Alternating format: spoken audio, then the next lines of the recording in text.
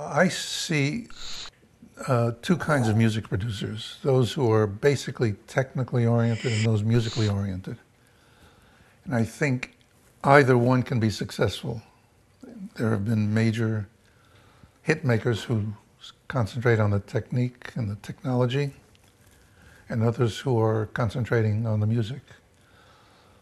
I was a musician, so I had to depend on my engineers and mixers and mastering engineers.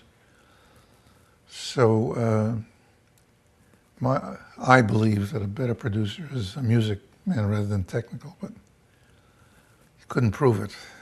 The main thing is helping the artist pick the repertoire, pick the songs, and pick the musicians. And John Denver was really a very special artist. He brought in musicians that I would never have brought in, who were not studio people, but people he met on the road, folk artists. And I think each of them brought a color to the record that would not have been there if I had produced it alone. So John was really a very, very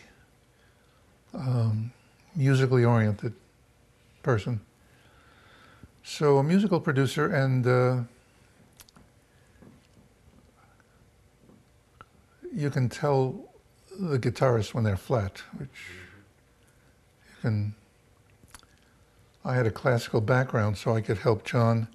He came in one night with a song, a new song he'd written, played it for me on the piano, and it was very beautiful. I said, John, the only problem is that it's the exact melody of Tchaikovsky's Fifth Symphony, second movement. And it was already a hit some years back. I forget the name of it. And I played him the Tchaikovsky melody, which was his first 8 measures. He went over to the piano in the corner, came back, and I changed it. So now only the first phrase was the same. And it got to be his biggest song, Annie's song. Da da da da da da da da da, which is the second movement of the Fifth Symphony. So a technology-oriented producer would have let his original song go through, and he would have been sort of ridiculed, I think.